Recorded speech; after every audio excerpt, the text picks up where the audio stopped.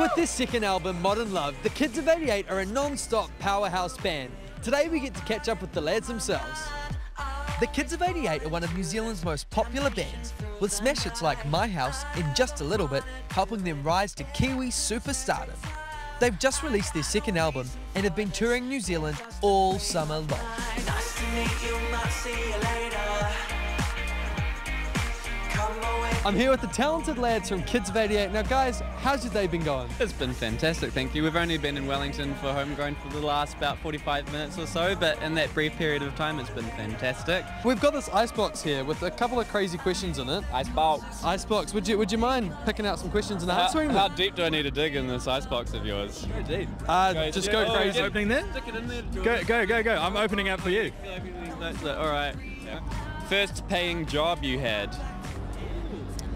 Oh, I don't think I've ever had one of those. Yeah, still not, no. I was a runner at a restaurant and ended up being a waiter and then a barman, so I did the whole swag. I worked at a BP station for a day and a half, believe it or not. Turns out that I wasn't cut out to fill up cars with petroleum, as it turns out. You need to be quite gruff to handle that task properly, so it's a good thing that music came along and swept me off my feet, otherwise I'd still be pumping gazzazz. There we go. Who is one of your heroes and why? I've got too many of them, I think.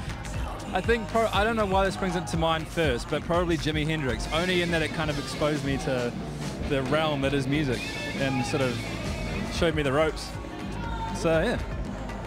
Have you got any big heroes? I'm looking at him right now. Massad is a fantastic entertainer. You guys are too kind. What do your family and friends always tease you for? Probably my accent. I don't know. I'm more the one in the family that teases everyone else. I know this is hard to say for a 25-year-old male, but cleaning up after myself. So if I'm making something in the kitchen, I usually kind of leave it there for the odd 20 minutes and then kind of forget about it with the best intentions. A gadget you can't do without. My iPhone is, I couldn't go a day without it. No, I don't know.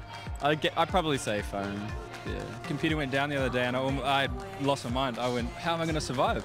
Alternate job options you always dreamt about. I think I would probably dream of being an architect if I wasn't doing music. What have you guys got coming on next? Because you just released a new album, which is amazing. Thank you. I'm a big fan. I love it. What else have you guys got coming up? We've got a slew of shows throughout the rest of March and April, and then I think we're heading off overseas, so it should be a pretty exciting 2013. And whereabouts are you going? Hopefully the US. And whereabouts can we go to find out more info about you guys? Facebook is a good one. It is such a 2013 thing, and you will find a lot of information on there. And we do a little bit of tweeting just to update a few things, so yeah, get in touch. Awesome. You heard it here, guys. Make sure you get in touch on Facebook and Twitter. And if you want to grab a copy of their latest album, head along to iTunes now. Nice to meet you, might see you later.